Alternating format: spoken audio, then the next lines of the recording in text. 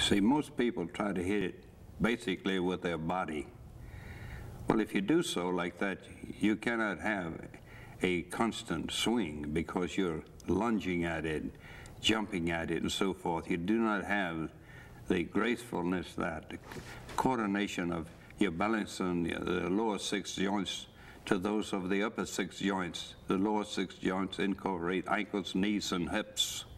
The upper is shoulders, elbows, and wrist. And when you do that, see, most everybody is trying to keep the spine in an upright position. I'm not looking for stability, I'm looking for mobility. Now, when I swing, my spine is swinging, but the top of my spine is still, so by having the top of my spine still, I can ground out every time at the same place. But if you move your head up and down, sideways, you'll never hit the base of the ground at the same place. So it has to be consistency. And like when you dance, you're not just trying to just dance straight, you're moving all parts of your body. You have to learn to use all 12 levers. And the more efficient you use it, more power you attain, more distance you attain.